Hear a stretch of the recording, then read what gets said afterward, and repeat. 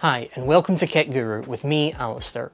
And in this video, we're going to take a look at the Loft 25 Game Over Apex Gaming Chair. Before we get started, please make sure to like and subscribe using the buttons below. The Game Over brand is part of the Loft 25 group, and they've been the makers of beanbag chairs for gamers for several years now. However, the Apex Gaming Chair is the latest addition to their lineup. But at £299.99, does it feel like a fledgling product or a chair for seasoned gamers? Before we can dive into the look or feel of the chair, we first need to build it.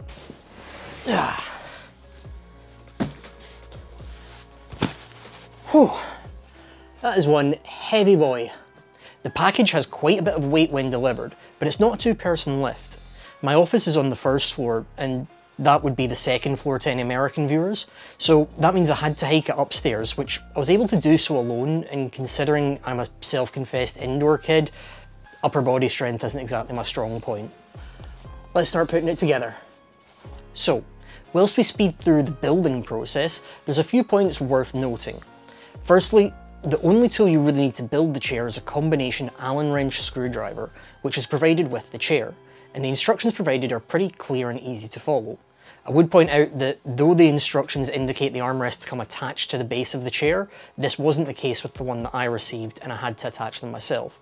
I don't know if this is an oversight, but it's just a slight error as attaching the arms isn't exactly a challenge.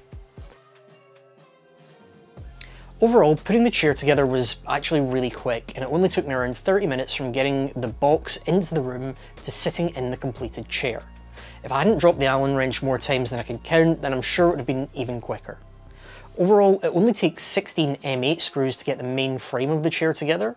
Attaching the backrest takes 2 either side, each armrest needs 4, and then the multi-tilt mechanism needs another 4. There are 2 additional Phillips head screws to attach covers over the bracket connecting the backrest and the seat base. And there were 2 screw holes on the base of the chair where it appears as though the padding had been cut out but not fully, so I did have to pull some foam out before inserting the screws. If I compare the build of the Apex gaming chair with my normal mesh back chair, putting together the Apex was far simpler and quicker. The Apex chair is built around a durable steel frame, which is where the majority of the aforementioned weight comes from, and it does feel really sturdy because of this.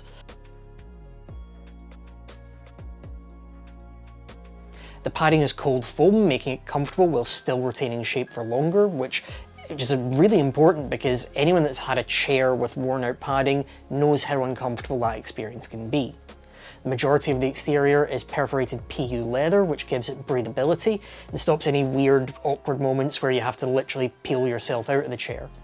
On either side of the backrest are suede panels, which are not only aesthetically pleasing, but do give the chair a premium feel. The headrest pillow is made from memory foam, which is very comfortable, and the whole pillow is also suede covered. My personal highlight from the chair is the integrated lumbar support.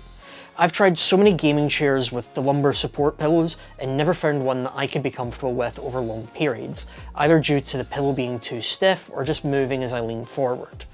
With the integrated lumbar support in the Apex, this isn't really an issue, and it's really easy to adjust just using the dial on the side of the chair. All of this sits on top of a Safety Class 4 gas lift with an aluminium base and 5 plastic wheels.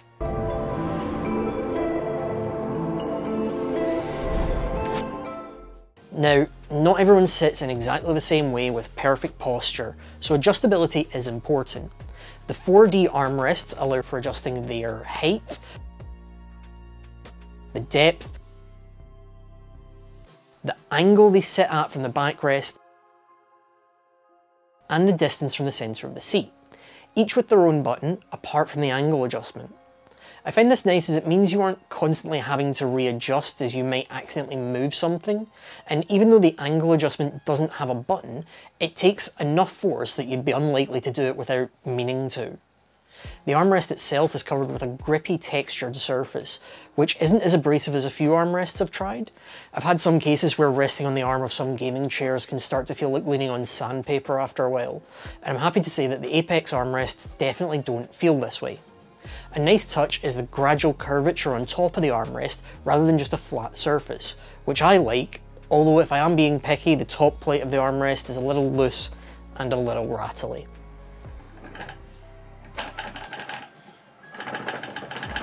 The final adjustments to mention are the three located on the seat base. Firstly, the lever on the right hand side pulls up, allowing you to tilt the backrest up or down, with a maximum angle of recline of 165 degrees. Underneath the seat, we have the paddle for unlocking or locking the rocking mechanism on the left, and on the right, a paddle for adjusting seat height. Now, I'm about 6 feet tall, and at the chair's full height, my ankles don't touch the ground, so there's quite good scope for both tall and short folks finding a comfortable seating height. One complaint that I do have is that the paddles are quite short, so I find myself awkwardly trying to lean over the armrests, or actually scratching myself on the underside of them if I reach around the back, because it's not perfectly smooth. Now, I've talked a lot about the construction of the chair, but how does it look? Well, in my opinion, it's actually quite sleek and stylish. The gaming chair market is so saturated and so many competitors opt for big sections of the chair to be brightly coloured, but I like the darker suede and the matching stitching that goes with it. You can choose between 4 different coloured suede panels: grey, blue, red like the one that I have here, and black.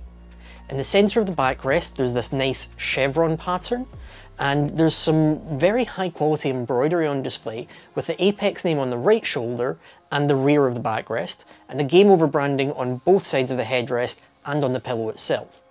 The final thing to mention with regards to how the chair looks are the carbon fibre style panels on both the backrest and the seat base, which I think are really nice.